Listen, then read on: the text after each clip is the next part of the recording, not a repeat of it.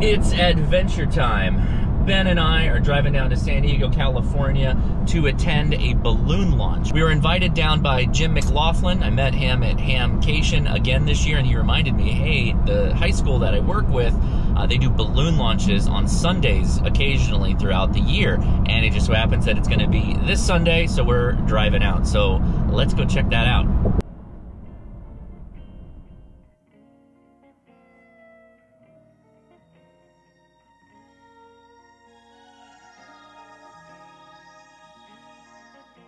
Oh yeah.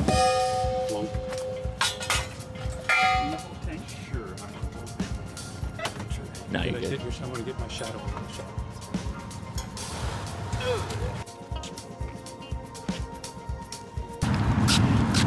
What are we doing today, Ben? Watching a balloon fly. Watching a balloon fly. Ask for their initials when you're done, so you know who we talked to, and they'll give that to you probably in phonetics. For the Poway area. Give them the number. It's The NOTAM. Give them the NOTAM number. it's gonna be a balloon, and the number is Mike Zulu Bravo 04/063. I broke up a little. Can you repeat it again? So it's Mike Zulu Bravo. Mike Zulu Bravo 04/063. Okay, and can I have your number and I'll call you right back?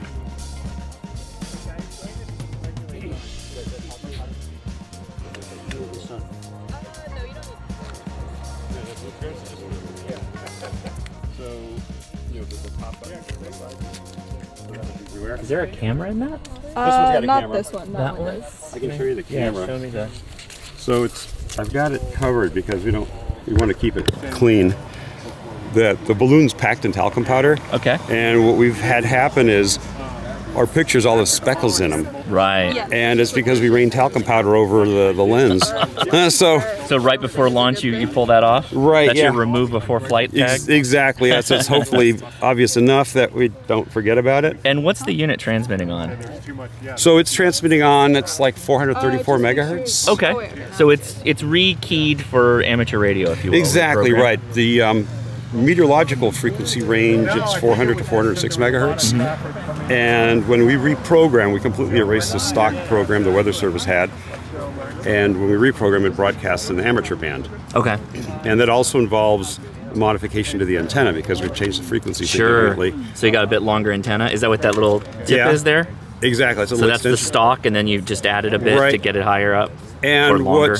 what's confusing, if you think about it, is we moved it from 400 to 430 megahertz, which And you is a linked it. shorter way, and we made it longer. Huh. And why we did that, it turns out we actually didn't make the antenna longer because when these are stock, they have there's a long sensor that has a temperature humidity, which is an extension of the circuit board size. Mm-hmm. So the overall length, if you count, from this tip of the metal to this tip of the metal, which is this whole length is your antenna. Yeah. Well, the stock one, the wire part, one side of the dipole ended here, but it had this big long extension, which was a sensor, which also is part of the antenna. So it does seem counterintuitive, but the overall length is now shorter.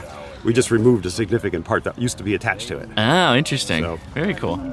So we use that for filling purposes, is what you're saying, because the payload is about that weight? You guys are kind of all tangled up here.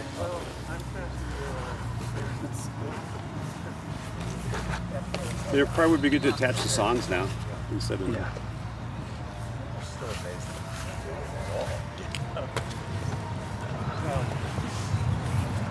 Oh, and then I caught it. Sorry. Should we attach the Sondes now? Yeah, I think before you run that, let's get that done. So I'll let you do it. I'll let you, here. The camera one goes on the lower position, and the reason is there's a string between the upper sonde and the lower sonde. We don't want the string going in front of the lens. So grab that. And look, see, watch that little snap, how it locks behind it when you push it. There. You see how that prevents it from sliding back out. Nice. Explain that a little bit. So these are recovered sondes that are Weather Service? Correct. The Weather Service launched, and we've gone out. They broadcast their GPS coordinates, so we can track where they land. And we've got some receivers up on mountain tops that if they go out over anywhere in the desert or even locally here, And we've got them on our houses. For most cases, we hear them almost all the way to the ground, or sometimes even after they're laying on the ground. Really? So that's gives us an accurate enough position to go out and retrieve them. Nice. And then Very cool. So we reprogram them and put new batteries in them and attach a new balloon to them. Send it on its way. It's on its way. These valves were in the balloon next to the balloons that the Weather Service launched. And it has a spring-loaded valve in there, and it's a lot like the Schrader valve on your car tire, where when you insert an adapter, it pushes this valve open and you can fill it, and when you remove the adapter, it springs and that's shut. it. So we've made a custom adapter that will insert, seal to the fill valve, and push the plunger open. Oh, that's so cool. The way you do it without that, you have to tie the balloon off with a piece of string. Right. Which is kind of tedious because it's difficult to fill them the right amount. We fill them based on a certain amount of neck lift, and we establish that with the water bottle that we filled up to have the total weight we want. Right. So these two Sondes weigh about 180 grams total, and go for about 430 grams of lift. So the difference is the upward force that causes it to rise. So this is a recovered balloon. So the piece came back down to Earth, and that was attached to it. Right, and I cut it off here. There's a bunch of just frayed rubber that was the rest of the balloon. And you can kind of, that's the same exact type of balloon. It's a slightly smaller size than the Weather Service uses. But the neck part where you attach it to is the same. Yeah. And they have, they come up with this valve, and this valve makes it really easy. Yeah, otherwise it'd be forever to be able to tying stuff off. So yeah, you'll see when we fill it, we actually keep filling it until it's just lifting that water bottle. But it's really easy just if we need to add a little more, just to reinsert it and fill. Oh, because you don't have to tie it off then. Exactly. Right, we just pull out the fill valve. You can let some out too if you need to, because you can push the valve. Right, so here actually I can show you how this works. So here's kind of a custom adapter that we've made to work these valves. Yeah. So when it yeah. Oh, that's smart. Yeah, you can see it. The little valve press. Yeah, if you see when I put it in there, you see how it pushes it open? Yep. And when I pull it out, it comes in. So that's kind of made life really easy. Yeah, that's super cool. And then the final thing which is useful with these is that it's a nice place to attach to. Yeah, your payload right there. Yeah, we just attach the string with a zip tie to this little loop. And then we're attached. Oh, that makes it a snap. It is, yeah. That's fine. And turn it clockwise. What does it sound like? Amateur just slowly. There are two. There is Sonde and amateur. You'll hear it. I haven't heard it yet. Oh wait, release your thumb. Yeah, loosen it. Yeah, okay. And now keep it up. So you kind of shove it in there firmly so that you can actually feel it slide in. Oh, there it goes. You kind of like make sure there's no folds in it. There you go. So you see all this talcum powder dust kind of off of that? Yeah. And you see where the Sonde is? Yeah, they get all over the lens. They get all over the lens. And they've had that happen before, where you got your lens covered? We didn't cover it because, or you got talc on it in flight or during... Well, so we looked at the pictures in the flight, we had a bunch of speckles on them. We think, well, how did they get... Oh, wait, don't let it twist like that. Yeah, untwist it. There you go. That's cool. Look at that. Okay, so we got to wait here to test the filling into the balloon. Hold the hose like this, because you don't want the weight of the hose. Oh, sure. Yeah. Well, let's just wait another minute, let it warm up with the sun, and then add what we need. Yeah. We're getting close. And yeah, maybe when it warms up a second. Yeah, a little more.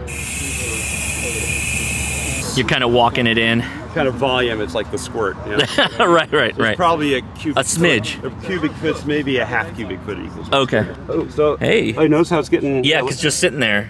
I think. Let's just wait a little bit. Once the sun warms, let's see if it. So what's going on? I just got to explain it is the sun's warming and it's expanding because it comes out of when you release a gas that was compressed and let it expand, it cools off.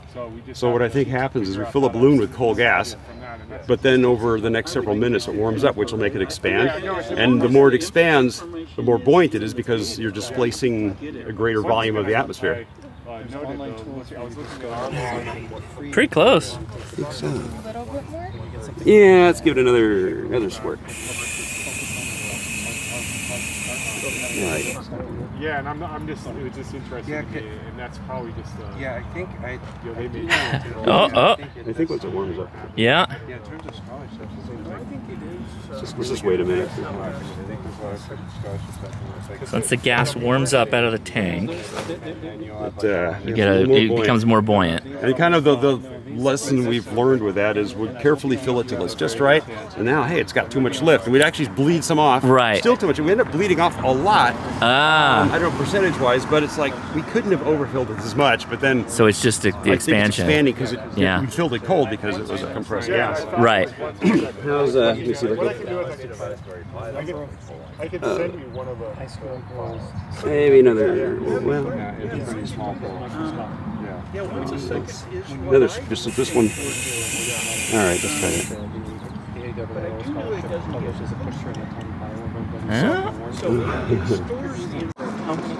Yeah, there's time. So if we let go, it's going to rise? Oh. Oh, yeah. So here, let go for a second. Oh, yeah. It's actually got, it even looks like it's got a fair mount to it.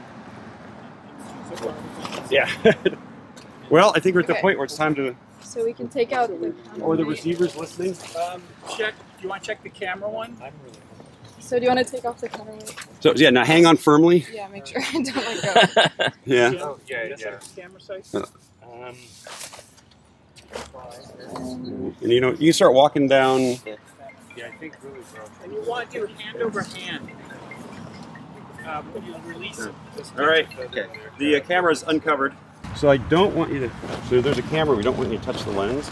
So hold this one here, and with your other hand, hold it here. And so you don't let your finger go in front of it. Okay. Okay.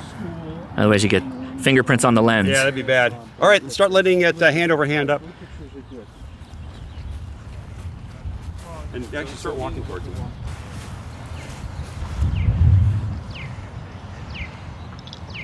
Really stay standing where you are. Don't want the balloon to.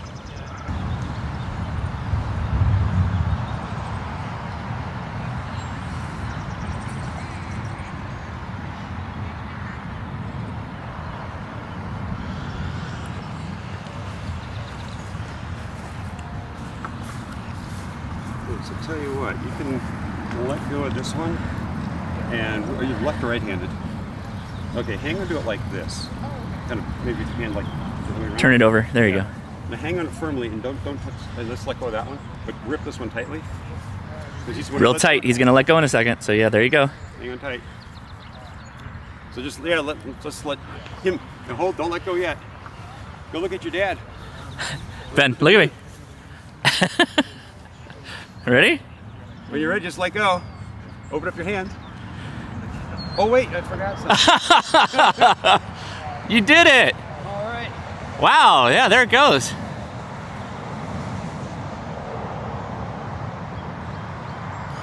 On the first one we launched. Well, it's nice and a clear day. Yeah, there we go. Can you see it? I can only see like a little dot on the GoPro. Yeah. I think it's gone, buddy. It's not gone. I still see it. I can still, yeah. I see it now. I don't forget our first picture yet. It's about every 3 minutes, and so we got a lot of blue pictures where the lens was covered. How long do those pictures stay online?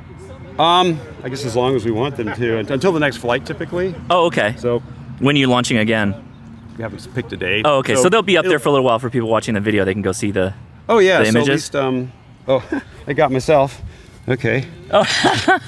Wait, so that was picked up by the receiver on the ground? Yeah. So it's actually those sensitive. Oh wow. Oh Very yeah. impressive. Although you see a lot of lines in it. Sure. Once, when we have the network of ground stations, if any packet is missed by one, it can be picked up and reassembled by the other. Extrapolated between the two. Yeah. Oh, wait, I'm just going to start. I got to refresh. Oh my god, it's so small now. Oh yeah, it's going way up there. But you can see it a long time Yeah. today because it is so clear. It's a good day. Well, yeah, I was really overcast when we were coming in here, and it burned off really nice. I'll check the pictures later. No, I guess I'm just going through the same ones. But how are we doing on position? So it's up 846 meters.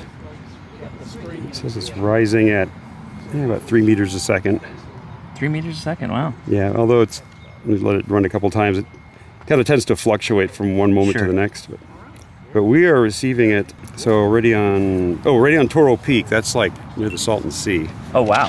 Otay Mountain, which is near the Mexican border. Yeah. So who knows, and maybe it'll land somewhere we can get it. It all depends on the winds. That's impressive.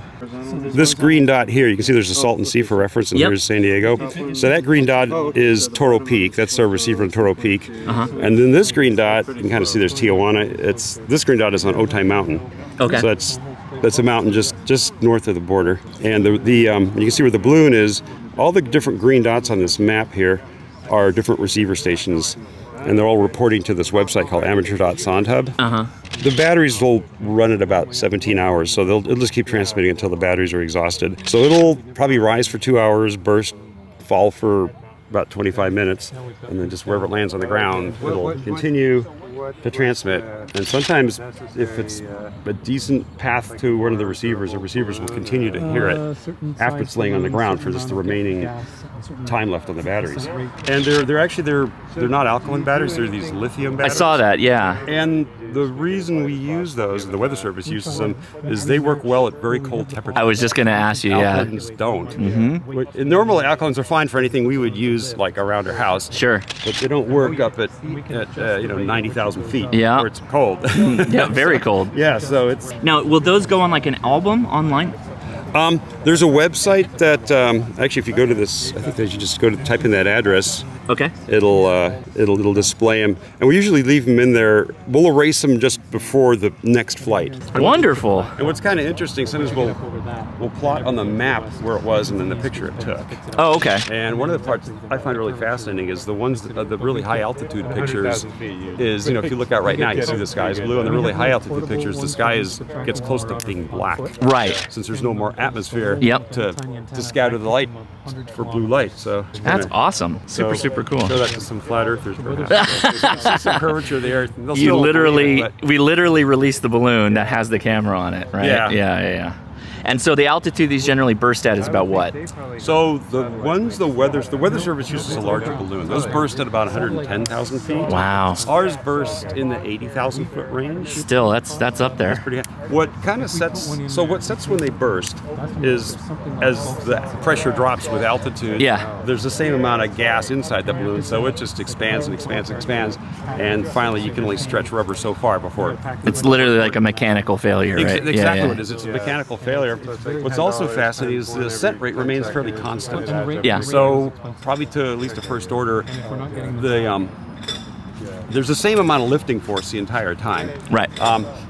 But as there's less air, there'd be less air resistance, or it's less dense.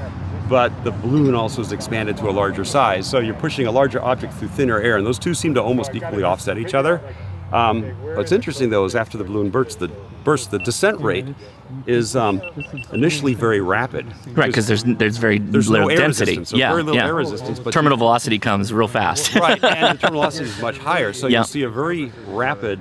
We've seen some of the weather ones, they'll get up to, I think, roughly like 200 miles an hour. Oh, wow. Initially. Yeah. They hit the ground about 30 miles an hour. So they drop very quickly, and as they get into the denser air, they get slower and slower, and they finally, the terminal velocity at ground levels, about 30 miles an hour.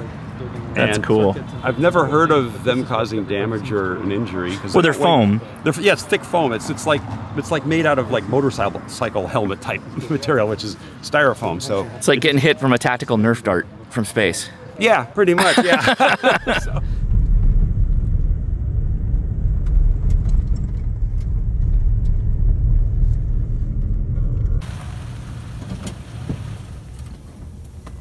There it is. Totally cool. Hurrah! They get recycled once again. We found our litter. These are going to get frequent flyer account numbers because that one's now already gone up 3 times. There's almost nothing left of the balloon. This was much larger, but when it burst, most of it disappeared. So, landed exactly where the radio receiver said it did from the GPS coordinates. So up they go again. Well, I'm out here in San Diego. Where exactly am I right now? an area that's called Rancho Penasquitos. Okay, I've never been here before. I've been obviously Oh, many times okay, to San Diego, yeah. but this around this area is new to me. So we're about 8 miles from the coast, east of the coast, Okay. kind of starting to get to the northern part of the city. Mm-hmm. And you gentlemen help out the amateur radio club at the high school. Correct, yes. And I think it was Jim, you told me that this is one of the only high schools in California that has a ham club. Right. I think it's the only one left in San Diego. Oh, San Diego. In Okay. San Diego, the only one in San Diego, and maybe the only one left in Southern California. Okay, wow. So you do balloon launches, and it's once a month, sometimes about, roughly? Probably on average, would you say? We've done it more often, but sometimes less often. So maybe. Yeah, it's a little hit and miss, but yeah, recently we have been doing them because we've been repurposing the weather service sondes into the ham bands, and so that's given us more or less disposable payloads. When we were building custom payloads, it was much further apart than what it is now. Yeah. Partly because we wanted to recover those. Right. With these almost free payloads, we're less worried about recovering them. If we can, that's fantastic. But Sure. if we happen to fly into Mexico, we don't worry about it. Right. So these are recovered weather service, literally the ones that they release multiple times a day. Radio you sondes. guys basically direction hunt. You're finding these transmitters when they come back down, and you're repurposing them for launching with the kids, right? Reprogramming them for use in the amateur bands. I will have a link in the description so you guys can see the website for either the images, because you guys do have a camera on these too, right? Sometimes. Today's did. Yeah. So you'll be able to see pictures. You'll be able to track the flight through the whole process. That's really, really cool. How's the reception been with the Amateur Radio Club and the kids here? I'd say quite well. The students find this maybe the most interesting part of amateur radio. Really? Okay. Well, it's because that's what they've been introduced to. And we have great support from the local clubs like the Papa System, giving us rack space, antenna space on their towers and so on the hilltops. And they're making it really helpful for us to be able to put ground stations and track these. That's I think that's really awesome that you got a community support, you've got the kids interested. There's obviously, this is not free for you all to do this, right? So is there any way amateurs watching might be able to help you guys out? Something we can... We will try and get you the details of the foundation, which would be a way to get the funds into the school. Okay, That'd be very good. good. Yeah. And now, with our newest contacts at Scripps Institution of Oceanography, we may branch out even more.